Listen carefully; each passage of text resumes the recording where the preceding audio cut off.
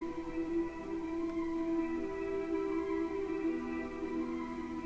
guys, I'm G from That'sYourGarbage.com, and this video is about me talking about Sins of a Solar Empire Rebellion.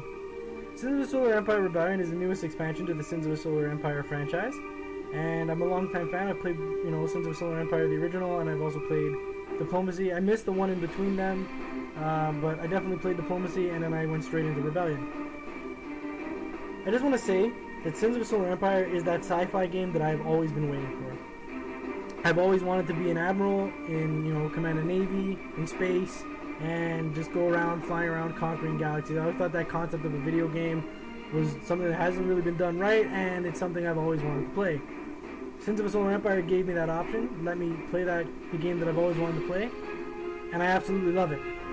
Sins of a Solar Empire Rebellion adds a couple of key things to the Sins of a Solar Empire mix that I think the game really needed, and I think it actually really improved the game.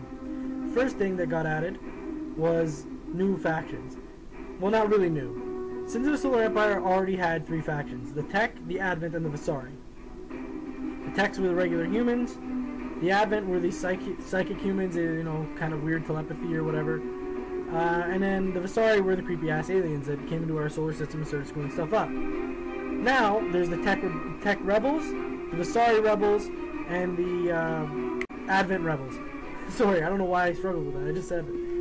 So anyway, now we have new factions. They all play very different than their counterparts. The Tech now have the ability to focus on defensive measures and technology. They're able to deploy cheaper star bases. They can construct 2 star bases around their planets, and they have more heavy armor in their defensive structures, and they can deploy cheaper Novalift cannons. Those are the cannons that shoot from star system to star system. The Tech Rebels, for instance, have the ability to ally with rebel factions, gain economic benefits from attacking other empires, and can ally with neutral and pirate factions for aid. The rebels may construct the awesome Ragnarok of Titan, which you can actually see in this video. That's me building it. That thing is absolutely ridiculous. I'll talk a little bit more about that when I cover Titans.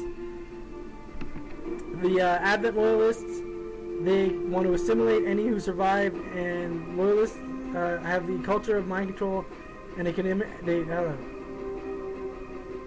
Advent Loyalists use their unique culture to mind control enemy ships, enemy friendly vessels with their cultural borders, and take vengeance on foes.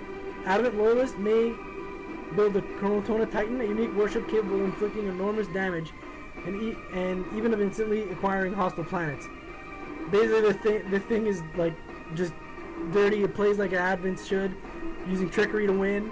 The Advent Rebels, on the other hand, are able to use the Purified Unity to revive destroyed ships, sacrifice worlds to inflict terrible damage to adjacent planets, and rapidly spread their culture to assist their fleets. Rebels can also construct the Iradia Titan, a powerful offensive ship that is supremely difficult to defeat. I've never had to fight one, but it looks like it's really scary, and I'd rather not have to. As for the Visari, the Loyalists basically strip mine planets. They can call on the Dark Fleet for aid. I haven't seen that yet, but it looks like it would be pretty bad.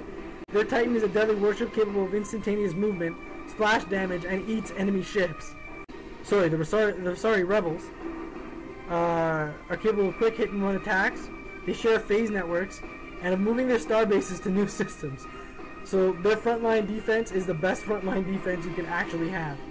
Overall, I think that these new additions to the faction, as well as their special faction abilities, mixes things up enough that the game feels like new. It plays completely different. When you're fighting a Tech Rebel, it's nothing like fighting Tech used to be, and I actually really like it. The next thing I want to talk about real quick is the Titans.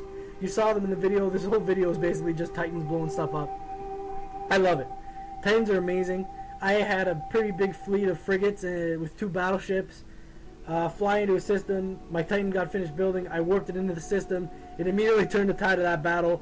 I was able to mop up the system instantaneously. Then I took the Titan and what was left of my ships, jumped into another system with a starbase, and just the battleships and the Titan survived while my frigates died, but they were able to destroy the starbase and take the system. You can't understate how powerful Titans are in this game, and as they should be. They cost about 9,000 credits to build. They're not something you invest in lightly, but when you actually do get one, it turns the tide of battles. It's beautiful. They're huge also. I don't know if you guys can tell in the video, but they're friggin' terribly big. There was also smaller ships that were added, corvettes. They're really fast. They're basically just engines strapped to guns, which is something I like. I always felt that frigates were kind of too slow and stationary for my liking, and the Corvettes actually added that speed that I thought they needed. There has been some cruisers added to each faction. I haven't really built any of them. I haven't really had a chance to actually dig very deep into the game. I've only actually played the Tech Rebels because I love Tech, and I love that Titan. But so far what I've seen added, I like. Overall, I got to give this game an 8.5 to a 9. I think they did a really good job of adding new stuff to the game, coming out with another expansion. A lot of the stuff that you like about Sins of Solar Empire has not changed. The map builder is still excellent. There's a lot of online scenarios you can download that are really awesome. The game's stock scenarios are still all there. You can still play them.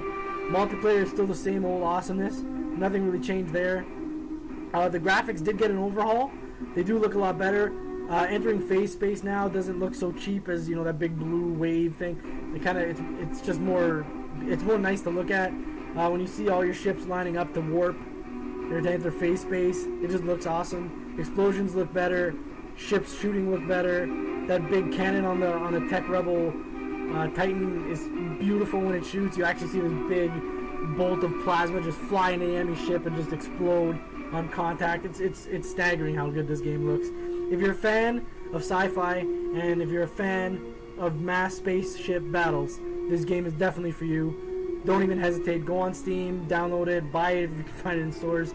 Just get this game. I absolutely love it. I recommend it to anyone who likes sci-fi. I'm trying to get Lorenzo to play it, but he's too busy playing Auction House Tycoon. But, I mean, honestly, if you like sci-fi, this game's for you. Check it out. I'm G from That's Your Garbage. Thank you for watching this video. I hope you enjoyed it. I hope you enjoy Sins of Solar Empire Rebellion, and hopefully I'll see you online.